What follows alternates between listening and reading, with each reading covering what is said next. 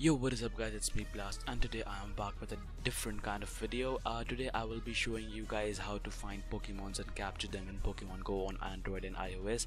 So Pokemon Go released not worldwide but in some countries only, but I managed to get it in India by downloading the APK file from some website. I do not remember, the link will be down in the description.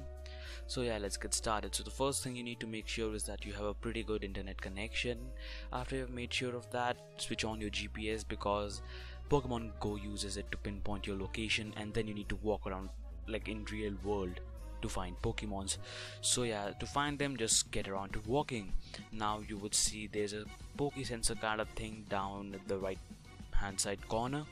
Yeah, so you can see there are some Pokemons like the Poliwag, sorry, yeah, the Poliwag and a Duodo and a silhouette of a Tentacool.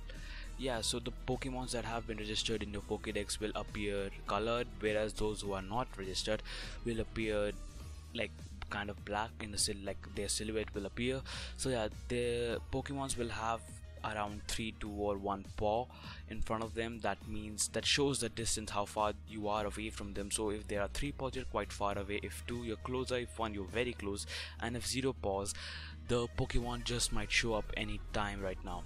So yeah, now as you can see, the Poke sensor kind of thing is like the paws are reducing in number, and as soon as the paw becomes 0, we see a Tentacool appear on our screen right here.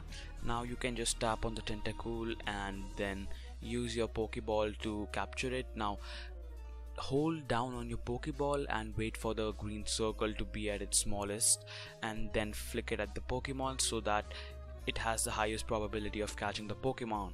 Now after you've done that, it'll capture the Pokemon and stuff, and then it'll go down. It'll like shake for a bit of time, like around 3 times. If it goes for more than 3 times, the Pokemon might actually come out. It does happen, guys, like it happened once to me. So yeah, after you've done that, you have got the Pokemon. Now you can go to your Pokédex and find the Pokemon, and you know, the duplicates.